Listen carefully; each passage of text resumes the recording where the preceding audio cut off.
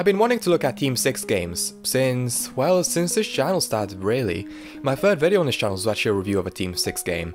The review was hilariously poor and it was made to prove that 14-year-old me really was funny. He wasn't. How stupid! I even wrote another review, but I gave up with the script after barely getting through the game's introduction. But I feel like now, despite the fact I'm still not very good at reviewing games, I feel ready to tackle just some of the games in Team 6's catalogue. Here are some of the things I want to say before starting. Firstly, I won't be reviewing every single game, as most games repeat themselves in terms of maps, gameplay, or both. Alright, with that out of the way, let's begin. The first ever game that Team 6 had produced was... Oh god, I didn't expect such a simple statement to be this confusing. Alright, let's start from the beginning. While Team 6 was founded in 2003, the company was actually making games for a German contractor, Blimp Entertainment. On their website, we can see a cropped-in screenshot of the development tool for the engine. Pretty cool. What wasn't cool was Blimp ripping off the developers, as Blimp did not give the devs insight into sales or royalties, which to me sounds like the team that became Team 6 either was making games for free, or they weren't getting the money they deserved from their games, so therefore they left and formed Team 6. A sad story really, because in the interview they did sound really upset by it, and even say that they understand why Steam is picking up. Steam. This is in 2005 by the way, way before Steam was as popular as it is now. There are various games that were released under Team 6 that were originally released by Blimp, like Taxi Racer London 2, also known as Taxi Challenge London, Taxi Madness London, Taxi Racer in London, and London Taxi, one of the games we'll be looking at later on, and arguably one of the most popular games from this era. The first game was actually Taxi Challenge Berlin, also known as Berlin Taxi, which shares many of the same assets as Taxi Racer London 2, and are essentially the same games, minus different car models and a different city. And even then, the city feels very similar gameplay wise. There was also Taxi Challenge New York, also known as Taxi Racer New York 2, Taxi Racer New York, and New York Taxi, which, while I won't be looking at it for now, the map feels fresher and more different to that of the Berlin and London one. You see, just like the London Racer series of games, these games are all the same gameplay wise, but just have different maps and cars. After Team 6 formed, they re-released their games, which is why they have the number 2. They're not sequels, since they're identical games, but the original games didn't hold the same names, so why even bother with the number 2? It's just confusing. What I do know is that after Team 6 re-released their games, they partnered with Davilex, who, as we know from Davilex Overflow, recently stopped game development to focus on being a publisher. Team 6 had made 2 games for Davilex, Amsterdam Taxi Madness and Taxi Raser. Like the A2 series and Autobahn Raser series, these games were primarily made with Netherlands and Germany in mind, respectively. So now the history segment out of the way, let's tackle the New York/Berlin/London series of taxi games by playing Taxi Racer London 2. As you can see on the displayed screenshots, the game is visually outstanding. Can I point out the fact that this release of the game is from 2007? This is not visually outstanding. Once we boot into the game, the first thing that stands out, other than the music, we'll get into that later, is the hilariously bad menu system, particularly in terms of the translation. Look, I know this game was made in the early 2000s and the devs are Dutch. I'm not poking fun at them for not being able to spell English, even if English is one of the spoken languages in the Netherlands. But the spelling of these words are just really funny. They're like this mix of Dutch and English, Dutchlish if you will. And one of the keys doesn't even have a name. What am I changing here? This will either come as no surprise or it'll blow your mind, but Team 6 was in fact a team of 6 developers. I know that I haven't even started to speak about the gameplay, but I think it's a nice prelude to keep in mind that this is essentially the 2000s equivalent of indie devs. And while nowadays we have engines like Unity and Unreal, as well as custom shaders, purchasable assets and music, none of that really existed back then. From top to bottom, everything you see here was made by scratch by 6 developers only. But alright, let's get into the gameplay now. If you play Crazy Taxi, or in fact have ever gone into a taxi, you'll understand the game. You need to find a customer and drive them to the location. They will have a dollar sign over their head to signify how much they'll pay, depending on how far they want to go. You will want to pick up orange or red customers in the beginning and go for green towards the end of the clock. That counts down every level. Unlike Crazy Taxi, there is a set amount of... dollars? Euros? Well, certainly not pounds. They have to collect each level to pass, as this is not an arcade racer, so a progression system needs to exist. You have a variety of characters to choose from, all with different cars that handle slightly differently. You'll notice that one of the cars we can choose is a Koenigsegg.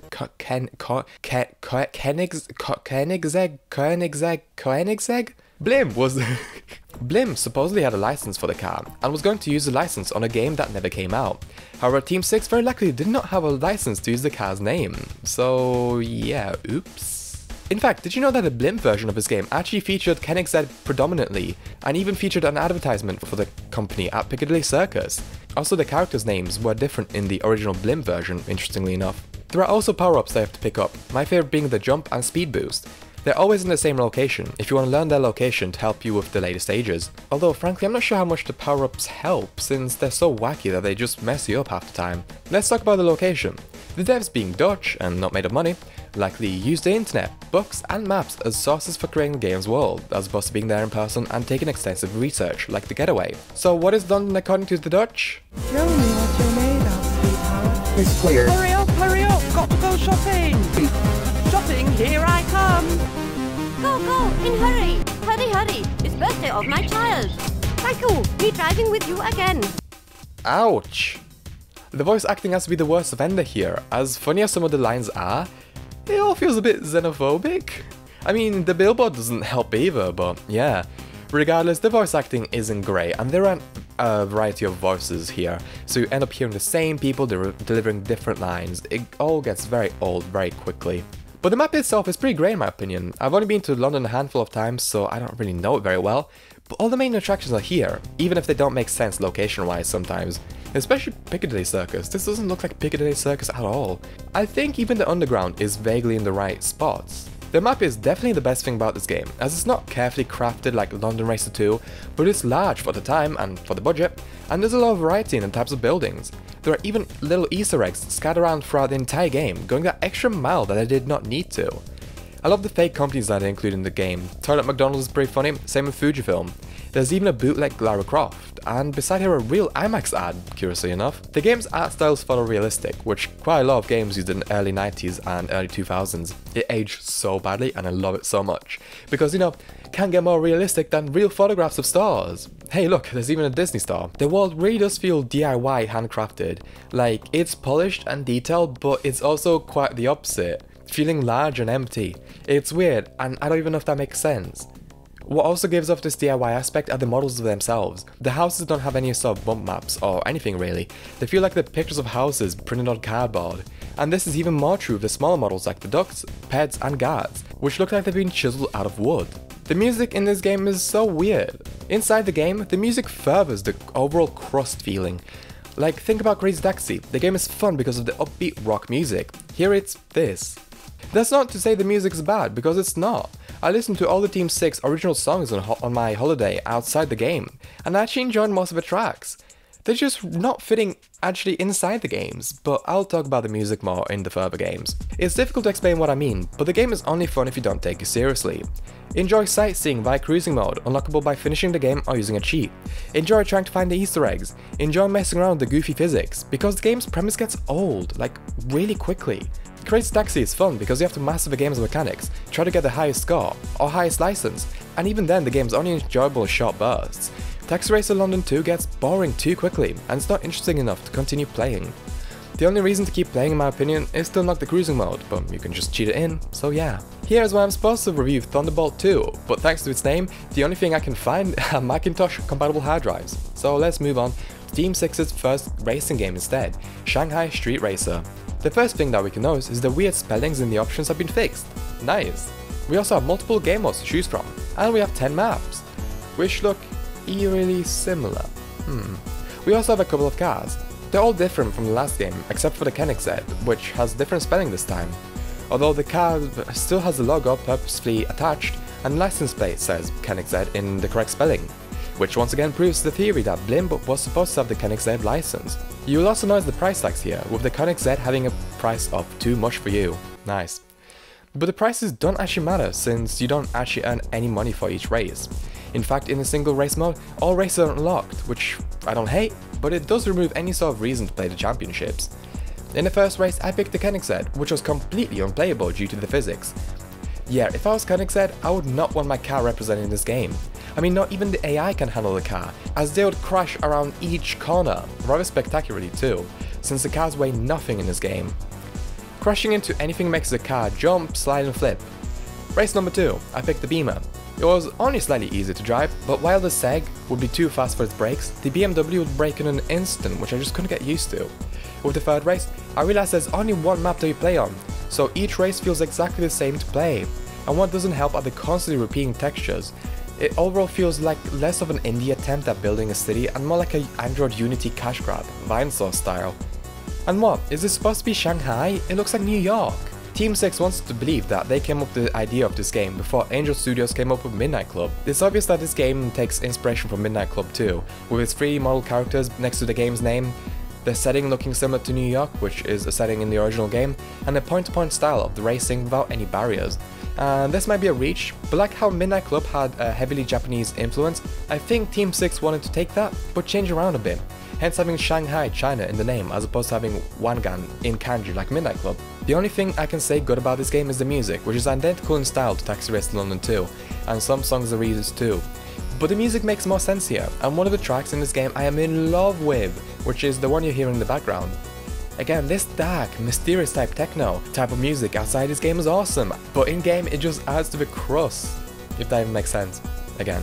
For the last game of the episode, we'll be looking at Taxi Raser. The back of the box states, speed through Berlin in your taxi, take passengers with you, and take them to sites all over the city. Look for people who are hidden VIPs like federal chancellor and other famous politicians and personalities. Guaranteed driving fun from the makers of Autobahn Raser. You know what's quite amusing about this? I got, in the case, I got a copy of Autobahn Raser 3, which I actually do own already, so now I have 2 copies. What's weird though is that my copy is green and this copy is black and white. Anyway, let's start the game. You will see that the menu is in its transitional phase, between looking like the old menus and the newer ones. We can also see that each menu has a real-life picture from Germany, being very badly scaled down to 800 by 600. The credit screen is interesting as it shows Davilex and Team 6, however no individual names are shown, sadly. On the main game screen, we have the classic option of choosing levels, however we finally have a cruising mode. Like I said in the review for Taxi Racer London 2, what makes the game fun is driving around the rich city. So I'm glad that you can do this here too, without cheats. There is no way to choose a character, which is probably from the better, frankly. Unfortunately, this game was a headache to try to get up and running. On Windows 10, the game refused to launch, and likewise on Linux. I had to use a Windows XP virtual machine, and I had to do it on my dad's computer, because the game requires CD authentication, and my laptop has no DVD drive. But this means I have to play it in the lowest quality, to keep the game running smoothly under virtualization. As soon as I started playing, the music was the first thing that stood out to me. At first, I could hear some background music that sounded like Ingrid over background conversations. Wait, no, that is Ingrid.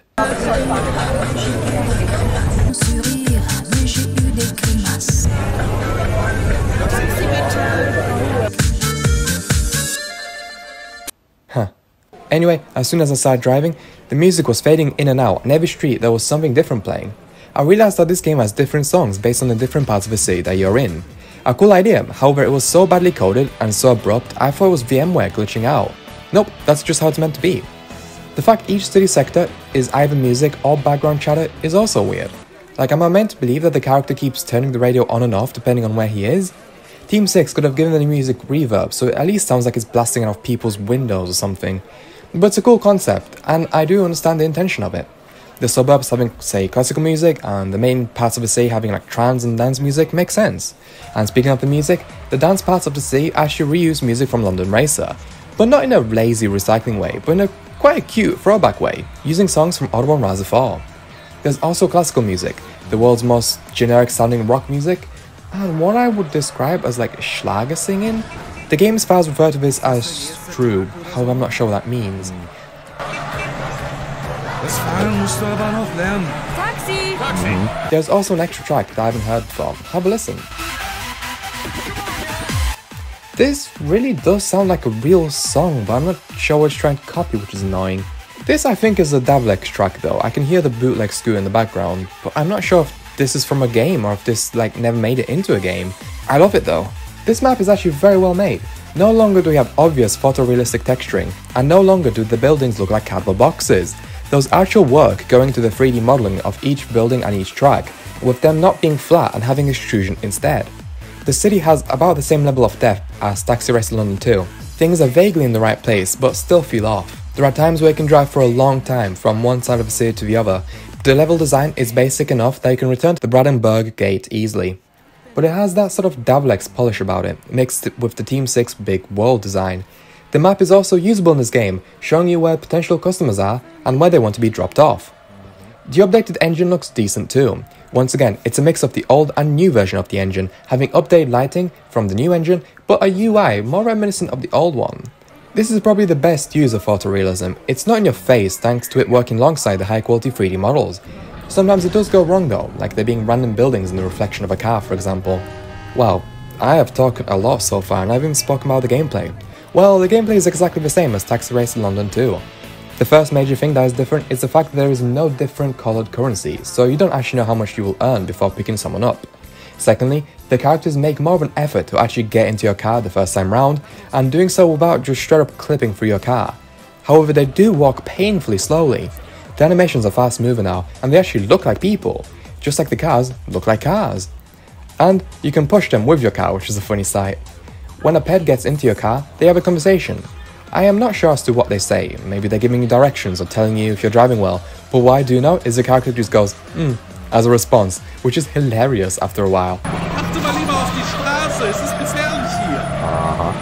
Lässt sich gut fahren bei dem Wetter. There is some gameplay variety. When you finish a level, sometimes you unlock a car, or have to do a mission where you have to drive someone to a specific location. Is this supposed to be the political figure? You also pick up skateboarders, which actually stand by a car and use it to ride alongside you, which is pretty cool. And by alongside you I mean they actually grab onto your car. Yeah. There are power-ups that you can collect of course. There are rockets, a barrier, turbo, repair, etc. Some things are useful, while others only exist as a bit of a joke. These power-ups are scattered throughout the maps on the streets, which means that you don't have to go out of your way to get them. Overall, being on Davilex's dime has really paid off here. This is the best game so far that I've played on this episode, and I'm not going to lie, it may be one of the best Team 6 games full stop, as it just gets worse from here on out. The game is not perfect, and it isn't my favourite, as I prefer the London atmosphere, but the game is solidly made, and I will likely revisit this game as it is a blast. The fact that just like Taxi Racer London 2, there are things to do and things to explore makes this a game I recommend checking out, just like I recommend checking out Taxi Racer London 2 if you're able to get your hands on those games. Thank you so much for watching this video. I am planning to do a second episode, however I am really not sure when. I don't have a set deadline, but do subscribe if you would like to see episode 2 when it comes out. So see you in the next one.